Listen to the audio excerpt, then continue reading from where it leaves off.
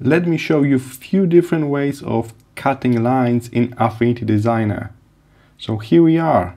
The first way is to simply scale the line back. So if you select the line, maybe you don't need to cut it out. Maybe you can just grab the node tool, that's this white cursor, and then you can push one side of the line back in to make it shorter. Maybe that's what you need. In case that's not enough, we can actually add a new node somewhere. So I can now, still with the same node tool, add a new node by clicking on the line. Take a look, this little point is called node. And then from the top, I can select break curve for that point. And after that, I will end up having two lines. Take a look.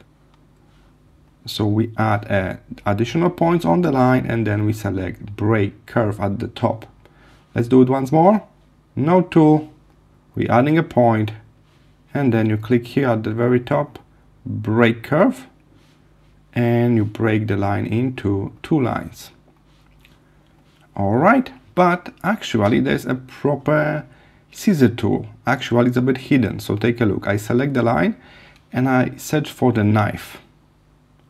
Knife tool, by default, is for cutting shapes, but in our case, we got just a line, and the knife tool will detect that. Take a look. When I hover my knife tool, it's changed to scissors. By clicking on the line, we can make those cuts, and by kind of clicking outside the line and going through, we're making knife slices for dividing into multiple lines. So take a look. I may cut here, but I also slice it from this side. So that's how you can use knife tool, select the line, use the knife to slice the line as you please. Alright, then you can just use the regular move tool to just move those two slices away, because by default they will be still in the same position. And the last thing, we can do the very same thing on this last guy here, using node tool and then break curve, or alternatively just the knife tool from the list, and slice it through.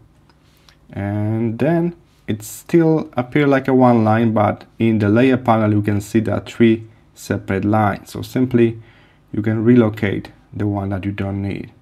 So that's how you can cut lines in Affinity Designer. I hope this was helpful. See you in the next one.